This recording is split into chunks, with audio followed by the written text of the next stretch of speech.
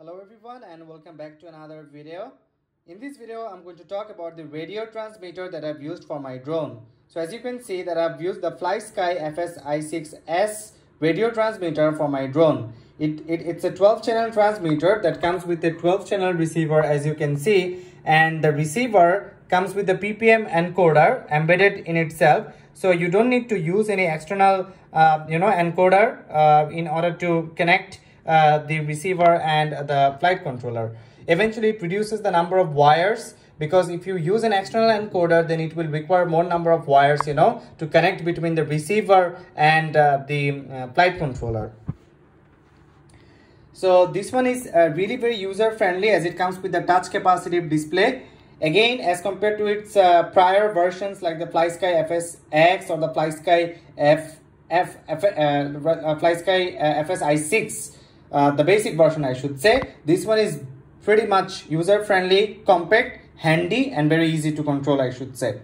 It's not that much bulky, it's not that much large in size, so you can easily take it in your hand and control your drone, your RC car or any other unmanned aerial vehicles.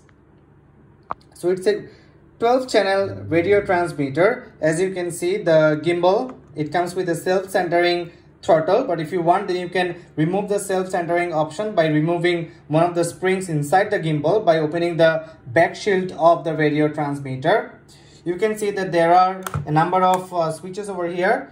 These twos are two-way switches, as you can see, and these twos are three-way switches. So switch A, switch B, switch C and switch D, as you can see.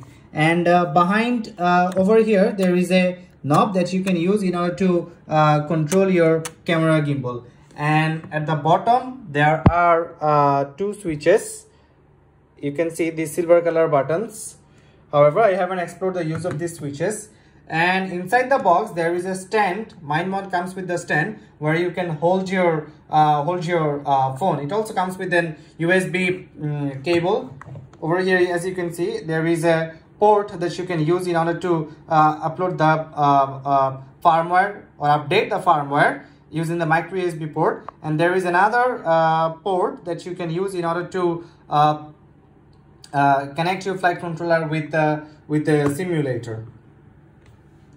And over here you can see that there is kind of a hook or a ring that you can use in order to connect your neck strap for the ease of control, I should say. The display is totally touch capacitive, so it makes the device pretty much user friendly as compared to its predecessors.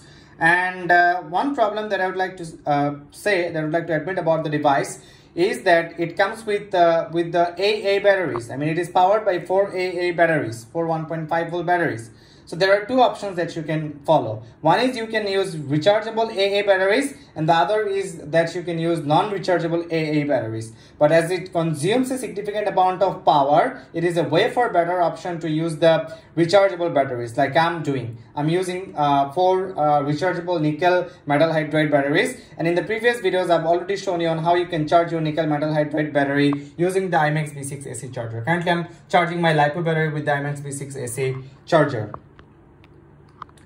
So that's all. Currently my throttle is in the self-centering mode. I feel more comfortable with the self-centering throttle to fly the vehicle in to fly my drone in different autonomous modes and perform different experiments or accomplish different projects, I should say. So there are two buttons in order to power on or power off the device. The reason is in case it gets pressed accidentally, then there is chance that the display may the device may turn on. This is the reason they've kept two switches to turn on the device. So you have to click on these two switches for turning on the device, and at that time you should have to ensure that the throttles are in the upward position. All the switches, you have to ensure that all the switches are in the upward position. Suppose one of the switches is in the downward position, so if you try to turn on, then it will give you an alarm. As you can see, place all the switches in their up position. So I'm pulling it up. You can see that the device has turned on. The radio transmitter has turned on. So there are a number of settings that you have to go through after powering up your device for the first time. But before that, let me give a short intro about the interface.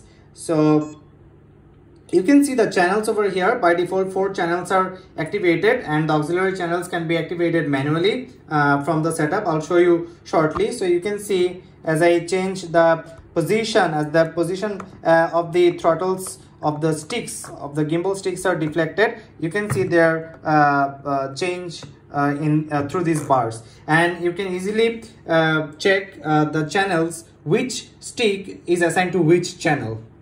I've mixed channel 5 and 6.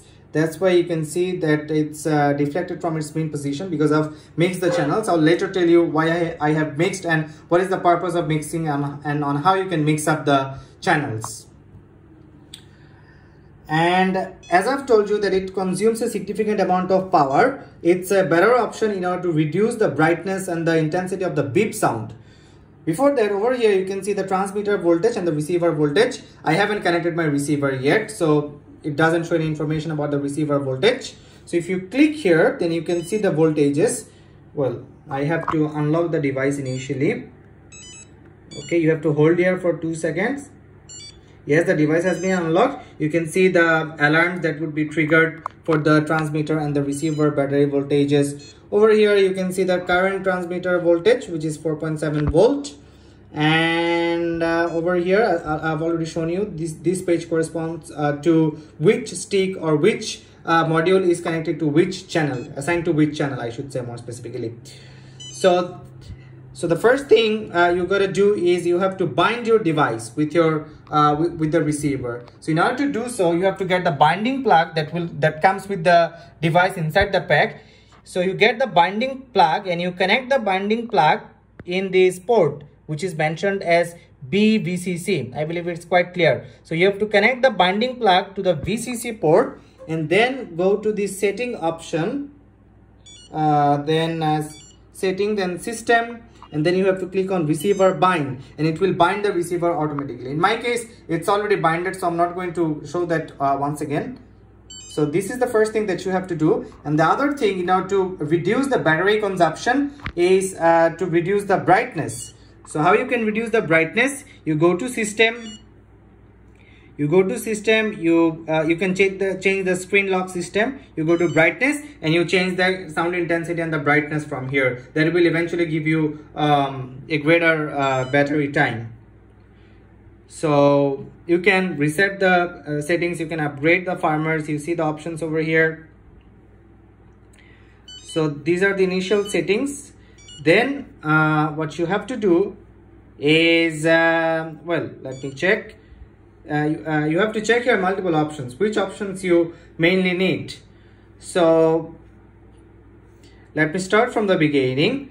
The first option is the channel reverse option. So when you need the channel reverse option, suppose after constructing the entire drone, you are finding out that if you're getting the roll on the right, the vehicle is moving left, and if you get your roll on the left, your vehicle is moving right.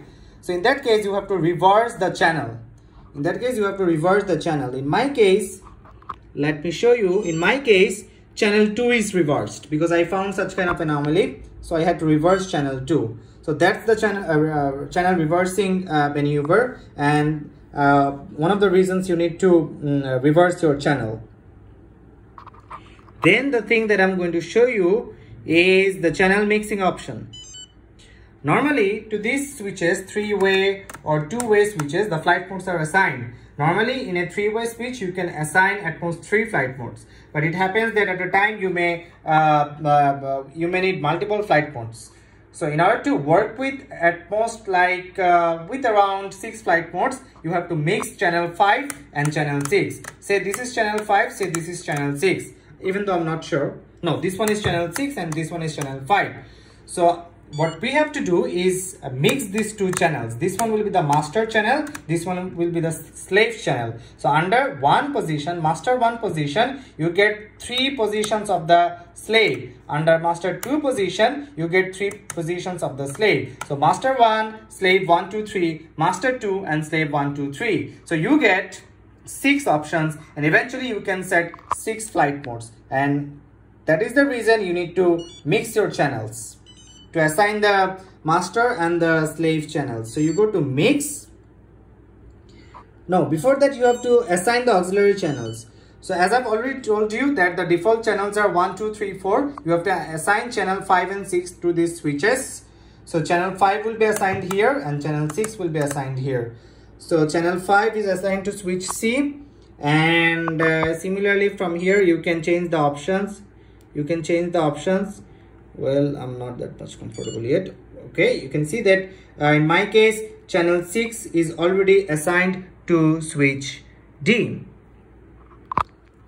So that's all about assigning the auxiliary channels, and then you have to mix the channels. So this is the first mix. So the master is channel 6 and the slave is channel 5, and the negative and the positive percentage, as you can see, are respectively 80% and 80%. Once you are done with this, you have to adjust the end position of the channels from here. You see end positions. Okay, and as you can see that the end position of channel 5 and 6 are not the same. For channel 5 it is 60% and 50%, and for channel 6 both of these fields are 100%. So after being through this process, you are all done about mixing up these two channels. This one is channel 5 and this one is channel 6. So once you are done with mixing the two channels, you can assign 6 flight modes to these 6 switch positions. So that's all about a very short brief of my radio transmitter. Hope you enjoyed it. Hope it will come to your work. So that's all for now. Stay tuned for the next one. Bye for now.